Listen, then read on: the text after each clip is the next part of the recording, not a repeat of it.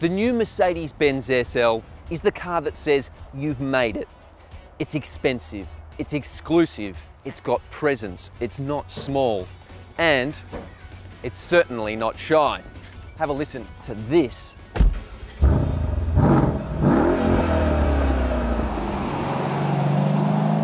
While the SL is essentially billed as a luxury convertible, this one I'm driving right now, the AMG 63 model, is very much a sports car. It gives you plenty of confidence through the corners, not only from the huge brakes this thing has, but also the super sticky Michelin Super Sport tyres. This thing grips like you wouldn't believe. 3 different engines will be coming to Australia. The crazy one in this car, a 5.5 litre twin turbo V8 with 430 kilowatts and 900 Newton meters. That's more power than anyone is ever going to need, but I'll tell you what, it's kind of good to have it.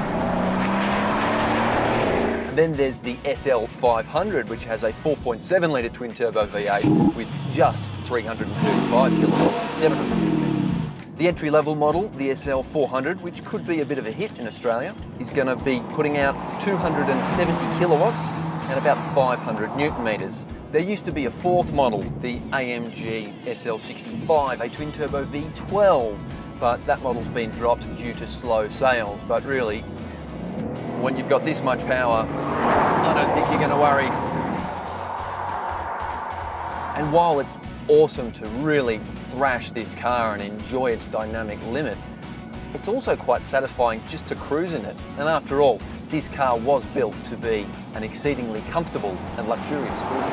There's loads of creature comforts, from air-conditioned and massaged chairs to this very cool roof that at the touch of a button goes from opaque to see-through. In the previous model SL, the roof would freeze if you were driving along, but now, thankfully, you can cruise along at a relatively modest speed and have the roof open, and I gotta say, it's pretty cool.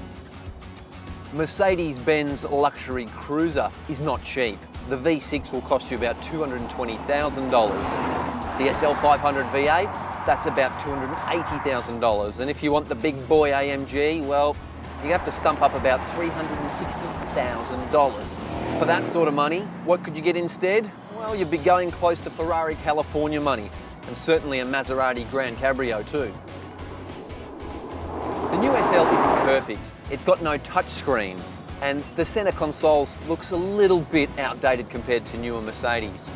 But overall, this car is exceedingly refined, and it really does make you feel quite special. And it has a heritage that none of its rivals can offer. But ultimately, the people who are going to buy this sort of car want to tell the world they're successful, they're special, and probably very sexy too.